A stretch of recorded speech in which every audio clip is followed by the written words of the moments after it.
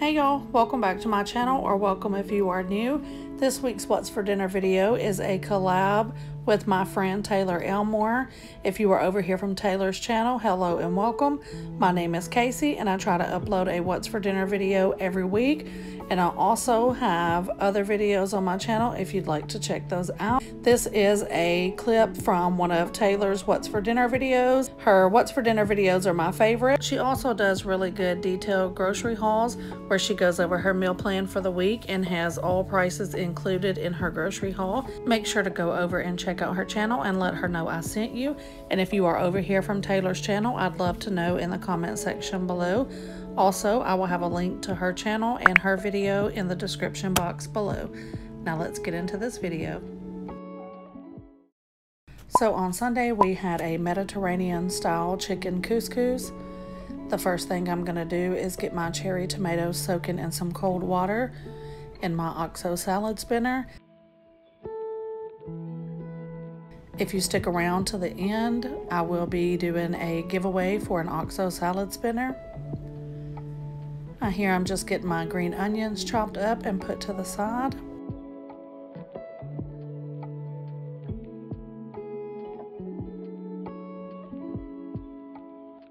When I'm done with that, I'm just rinsing my tomatoes off, and I'm going to cut all of those in half and get them put in a bowl to the side. I do add a little bit of garlic salt at this point because I just love the way it tastes. You don't have to do that. And now I'm going to let my cilantro soak in some cold water to wash it really good. And I'm just going to get the couscous started. I just follow the package directions for this. It'll depend on how much couscous you want to make.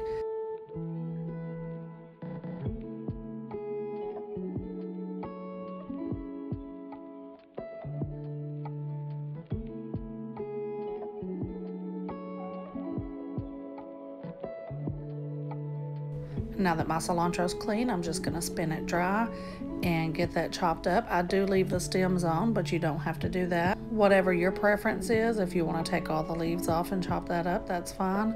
But I choose to leave the stems on. Now I'm going to get a couple of tablespoons of olive oil started to cook the chicken in.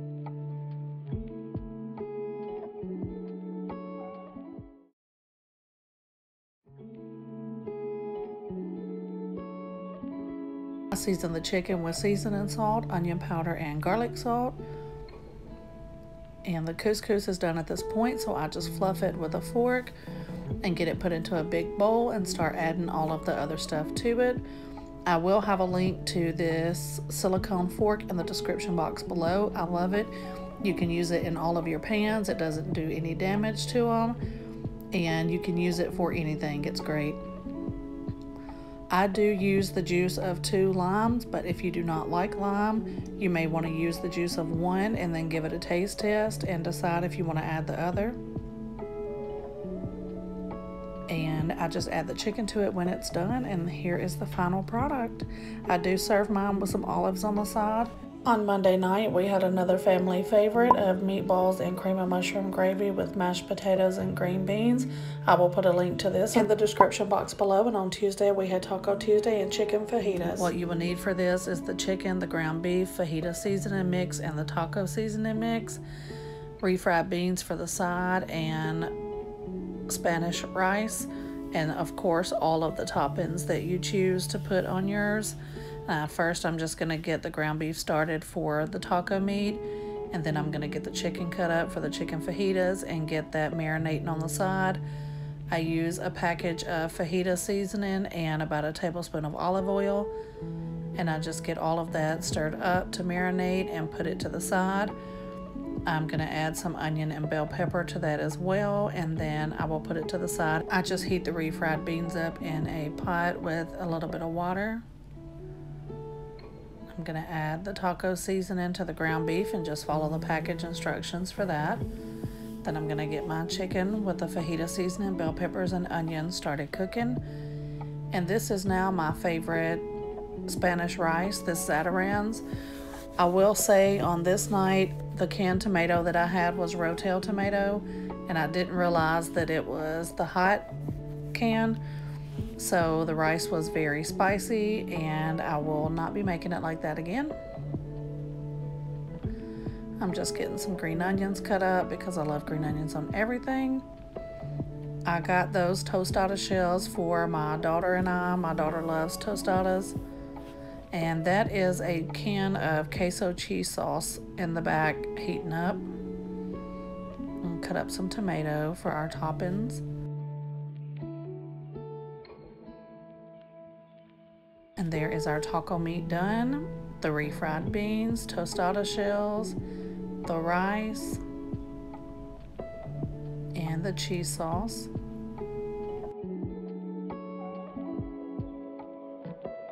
We have some Frito chips, salsa, sour cream, cheese, and lettuce mixture. This is my plate. I have a beef, bean, and cheese tostada, a chicken fajita soft taco, and some rice on the side. On Wednesday, we had another family favorite, which is chicken cacciatore. You will need the chicken, white rice, bell pepper, canned tomato, and the dry package seasoning of Italian mix. And we serve ours with salad on the side. So you're just going to get your chicken cut up and cooking with your bell pepper and add the Italian seasoning. And once you get that stirred around a little, you will add your canned tomato. I had 2 cans out for this, but I ended up only adding 1 of the cans of tomato. If you do add 2 cans of tomato, you probably need to add 2 of the packages of Italian.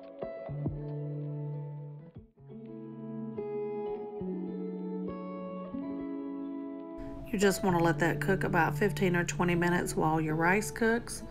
Then when you're ready to serve it, we just serve it on top of rice and have a salad on the side. Sometimes we'll also have crescent rolls on the side. And on Thursday, I wanted to do a baked potato bar.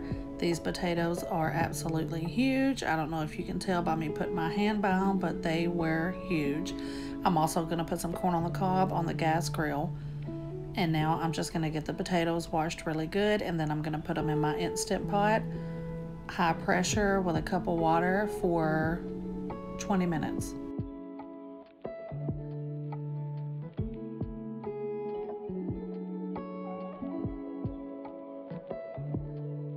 And I did get 2 different types of canned chili. My daughter doesn't eat meat, so one of them is vegetarian. And I'm just going to get the corn washed up and then put into some foil with a little bit of butter and salt before I put them on the grill.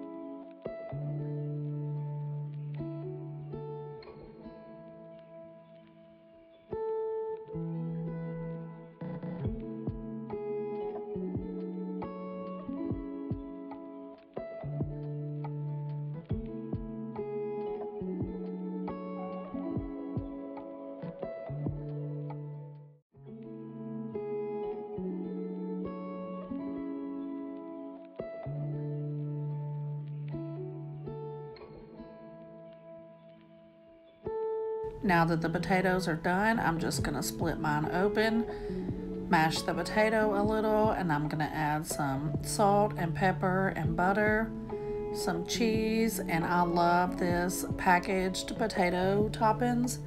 I'll also add some ranch, and then I will add some chili.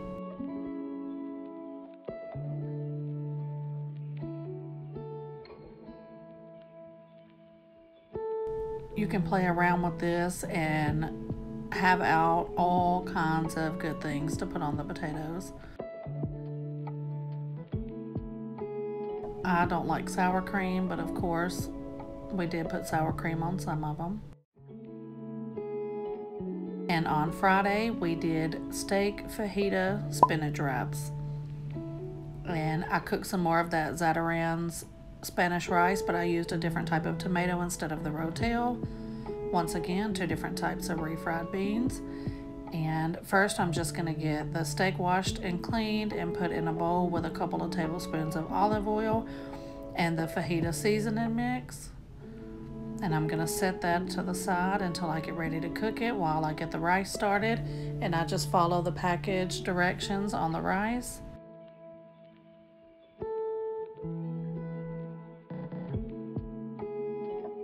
And here are my beautiful bell peppers and onion. That's my daughter's refried beans, and then ours is back there in the back, and the rice is done. And I've got some bell pepper and onion for my daughter on the side. And then our steak and bell peppers and onions in the fajita seasoning is also done. So I'm just gonna get this put together. I've got some of the steak fajita mix with rice and beans and some cheese, and I'm just gonna get it wrapped up. And I do cut it in half to serve, and I ate it with a little bit more of the rice and beans.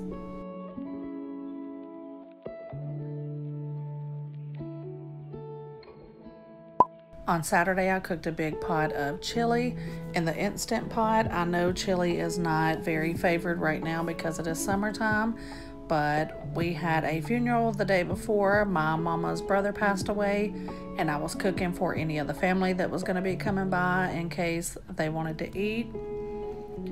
This is double the recipe I normally use. This is 2 cans of chili beans, 1 can of light red kidney beans, a can of pinto beans, 2 cans of tomatoes, a can of tomato paste, and 2 packages of McCormick's chili seasoning, and a little over a pound of ground beef. So the first thing I do is saute the ground beef until it's done, and then I drain it, add the onions, and I just seasoned it with a little bit of salt and pepper.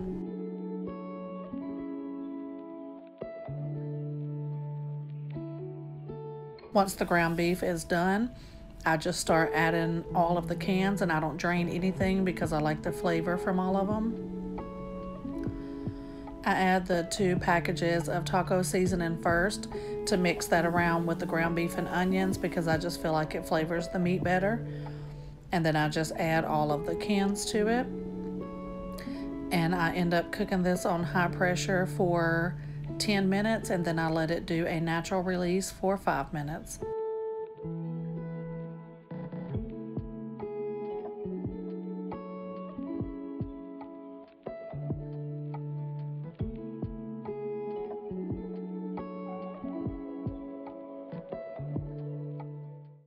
I serve mine with tortilla chips and pickles and a little cheese in mine because I don't like sour cream, but everybody else of course had cheese and sour cream.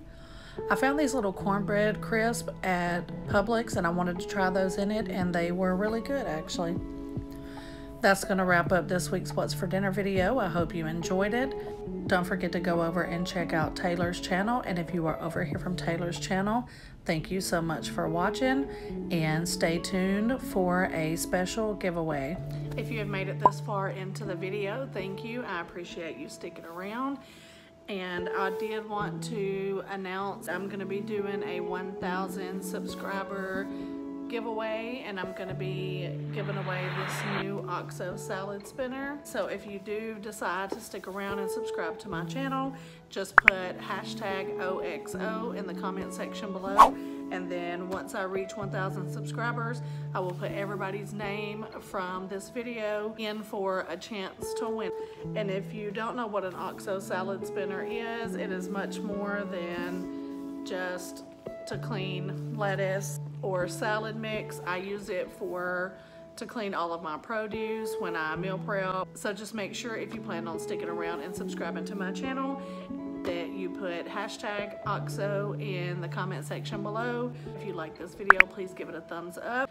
And if you're not already subscribed, please hit that subscribe button and the notification bell beside it so that you don't miss any of my future videos.